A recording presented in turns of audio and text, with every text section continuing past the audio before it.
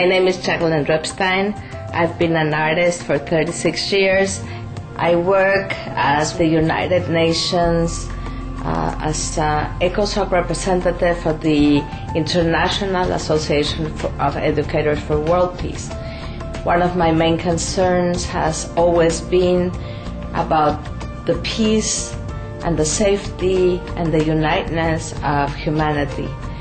I've always wanted to create this space where the arts could take the role of inspiring people to another level.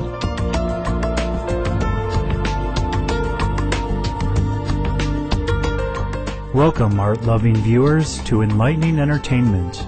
Today we'll have a special treat for the sight and soul, featuring paintings by the internationally celebrated artist, Ms. Jacqueline Ripstein.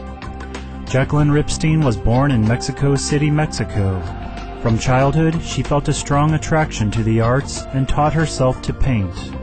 At age 12, she won the International Prismacolor Arts Competition, and at age 19, she had already painted internationally acclaimed masterpieces.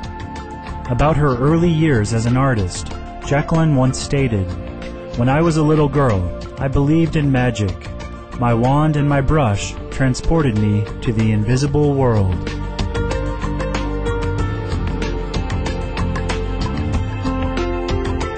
As she was not satisfied with traditional painting methods, Ms. Ripstein searched for a new painting technique that could more fully express the inner life of humans. She developed the technique Art in Motion, which was patented in 1976, and after years of searching into the secrets of colors, she found the invisible art and light technique, which was patented in 1982. Today, her paintings have been exhibited internationally in over 360 art shows and have been featured in books at special events and seminars. Her paintings have been displayed in the United Nations headquarters in New York, USA, and can be found in select collections throughout the world, such as former UK Prime Minister Miss Margaret Thatcher's private collection and the presidential collection in the artist's native Mexico. Ms. Ripstein was so kind to introduce some of her elevating paintings.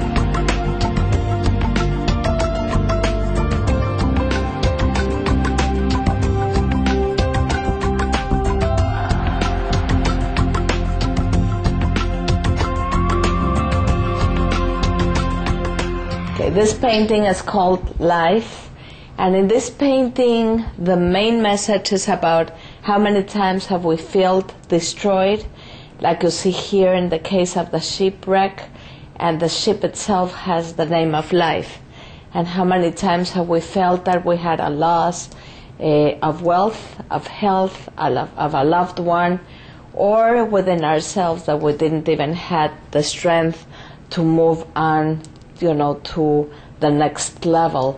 And the whole message of it, in reality, that there's an invisible world. And what happens in that invisible world? You see the boat sailing and complete, which is our spirit. And the message of this painting is that our spirit can never be destroyed. We also had the wonderful opportunity to interview Ms. Ripstein at the 2010 Arts Olympus event, which was held on board of the ship RMS Queen Mary in Long Beach, California, USA. I never tried to be an artist because I was an artist. I'm autodidactic. I even wanted to go to Africa and save the animals because I really never was thinking of being an artist, because I believe that when you are, you are, and when you try to be, you lose the being.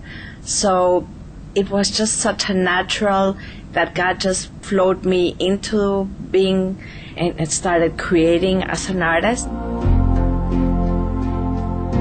Jacqueline Ripstein asks others to see things from another perspective and to ask themselves, are we aware of our existence in the invisible world?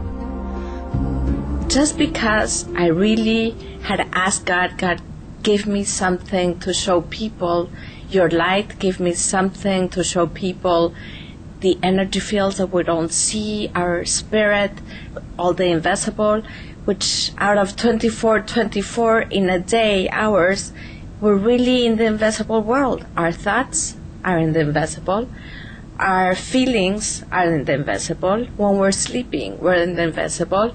So it's important for people to understand that we are creating our lives from the inner side, from what we don't see.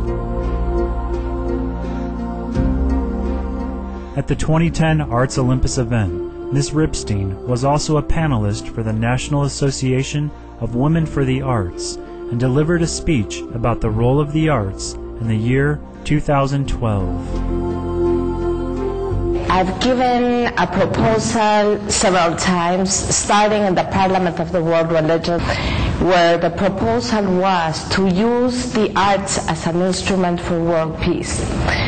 Einstein used to say, if you're going to solve a problem, you cannot solve it from the level where it was created.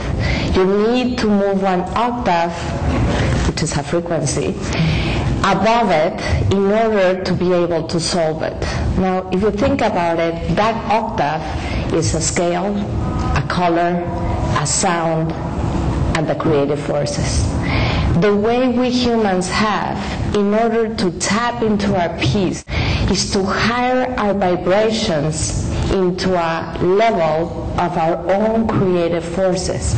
I don't know if you know, but the era of Pisces that we just moved into the era of Aquarius was a blue color, masculine era. We're moving into the era of Aquarius, feminine and violet. That's why so many people are being dressed in violet like never before. The arts, the way I see it, will really lead people to another level, to a higher level when we can talk from heart to heart instead of mind to mind. If you think about it, who's our best enemy? Our own thoughts. So if we cannot escape from them, imagine if others can. So the whole idea is to really understand what's happening with the changes vibrationally, that we're energetic antennas. In many of her paintings, Ms. Ripstein expresses spiritual concepts.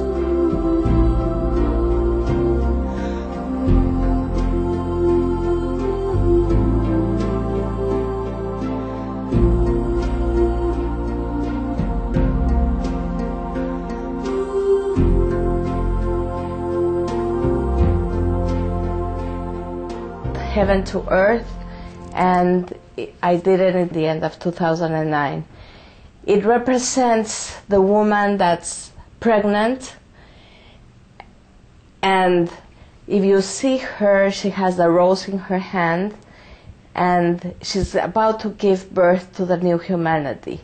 Then the man has the fire and the key holding in his hand. You can see the pieces of the chest that have been broken, which represent that we're entering into a new time where the cosmic chess game has totally changed. We're into another dimension, into different times of changes, not the same as before. So as you can see in Heaven to Earth, when I put on the black light, the other dimension of the divine beings come down to us. As we ascend in consciousness, we become one with them. And they're guarding our world, our earth. I have a dolphin and life on earth, the animals, and the whole painting contains prayer and a quest of asking humanity to be awake and be part of this moment of consciousness.